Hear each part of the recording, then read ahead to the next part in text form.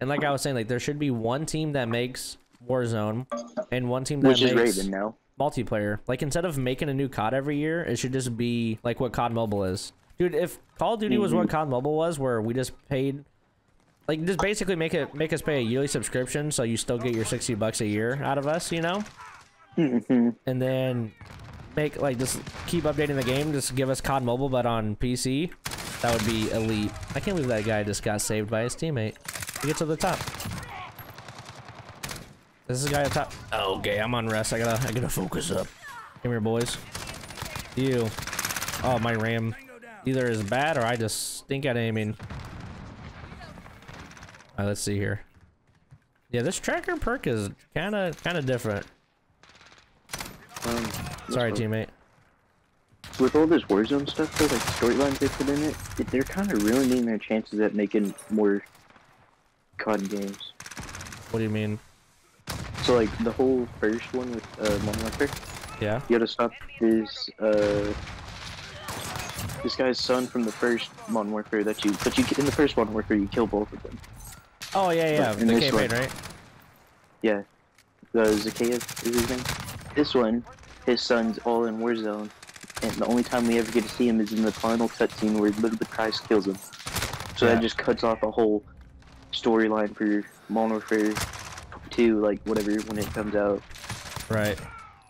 Like Modern Warfare 2022 or whatever, like the next one. Yeah, that, and then they just ruined it by doing that. And then the same thing with Cold War.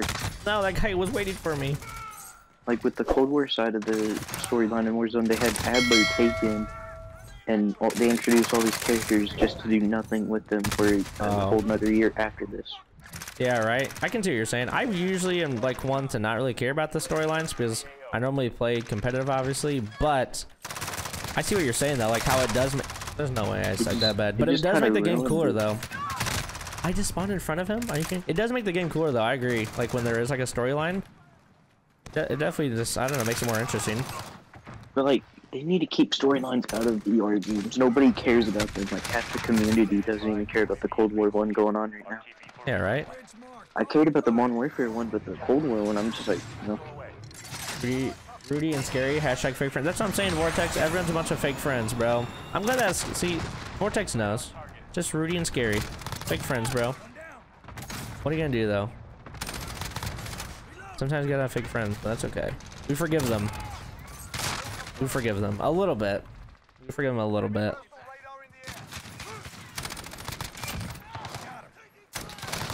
Oh boy, that guy got locked on. Hold on. Do I have aim assist on this keyboard and mouse right now? Hold on. I might have aim assist. Oh, nope, never mind. Don't have walls. Can confirm that. You know, I have high hopes for Vanguard now. Yeah, so I'm excited to play it, but I also know to never get too excited. Call of Duty has taught me to never get too excited for a COD game.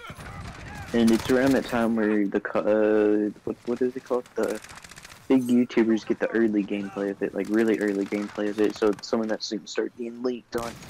Oh yeah. TikTok, Wait, that's a bad guy? That was a bad guy. Oops. Dude, I hate when the leaks are like insanely low quality. I don't understand. Yeah. Like I don't. Because they're most of the time they're screen recorded. It's a screen recording of a screen recording. Of a screen recording of someone filming third person on a PC. I guess. That's usually how it turns out. I guess in the first person. That's a fair point. And the first person filming it is usually trying to film it, like trying not to get caught while they're filming it. Yeah, right. Dude, it's like a school fight. Dude, if I worked in that like industry, I would literally. There's no chance I would ever leak anything. Like, there's not like those guys are risking like getting fired and probably sued. Like. I would imagine if you got caught leaking, you would get sued like pretty hard because maybe not though, but I can imagine they make them sign like stuff. Yeah. Vanguard, how are you going to have three major devs and still flop? There's no way. Yeah, I agree. Vanguard, dude, if Vanguard flops, it'd be quite the disappointment to say the least. It'd be quite. I mean, so Vortex, we were just saying how Vanguard is going to be made by Sledgehammer. And Sledgehammer made Advanced Warfare and World War II, like two of the Like, I know not everyone hated Advanced Warfare, but Advanced Warfare did start, like, the jetpack meta, which, people like now. So Call of Duty is one of those, you know how it is, like, no one likes the game as it's playing it, but they like it later down.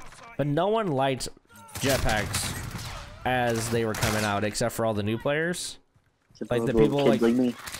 Yeah, the people who, like, their first game was a jetpack, but everyone else, if your first game wasn't a jetpack game, you didn't really like jetpacks. Yeah. But they made the jetpack era, then they made the World War II game, like the worst COD, like, ever. Like, especially, I mean, dude, it was just, literally every month was a new game because they knew it was bad. So, I don't know, I feel like they really got to pick it up. They got to pick it up. They tried something with the divisions in that game, but it just... Yeah, see, the Division, really yeah, it was like a cool concept at first, but then when you realize that all it was doing was taking away your customization, you're like, oh, this kind of sucks. It was a cool concept, but poor execution. Like, you could only run a suppressor if you were this. Yeah, right? It would have been cool. And you could only have a counter UAV if you were this thing. Yeah, right? And couldn't only certain people run Dead Silence? Like, certain divisions? I think it was Mountain Division that had Quiet Footsteps. Yeah, Mountain. Yeah, like this. It's supposed to be the Sniper Division. I don't know. And there's one perk per thing, which was kind of annoying. Dude, the divisions would have been really cool if they kept it to like a campaign-only thing. Like campaign-only divisions would be cool. This poor guy's gonna try to shoot an RPG. I mean, not today, mate. It's kind of sucky that it took them so long to change it. Cause you go back now and it's a whole different game. Oh yeah, dude. World War II, like the last month, is like actually a good game. They added prestige, like it was the first one to add prestige master camos. Oh yeah. Like, you actually had like they were dope camos too. Well, unfortunately, we'll never get prestige master again because of Warzone. But at the end of the day, that's not too big of a deal. I think we might get it this one, hopefully. I know because they can't because it's gonna be Warzone, so they're gonna do the season thing again.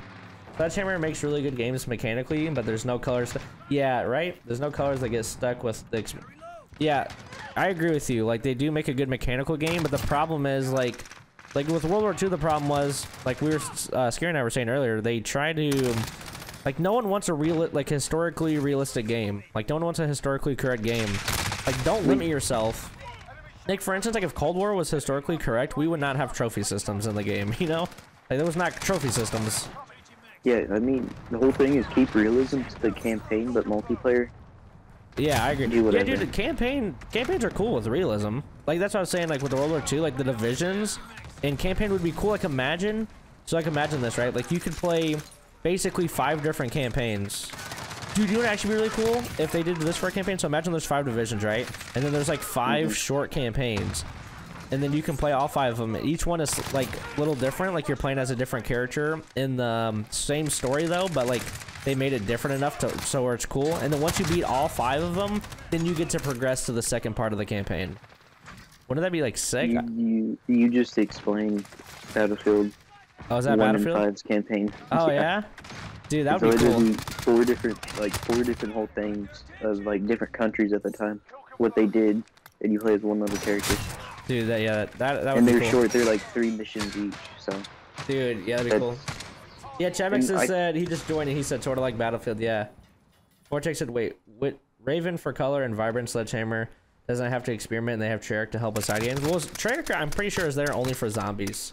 But yeah, like, that's another thing, like, no one wants, like, the grays and the greens for the colors.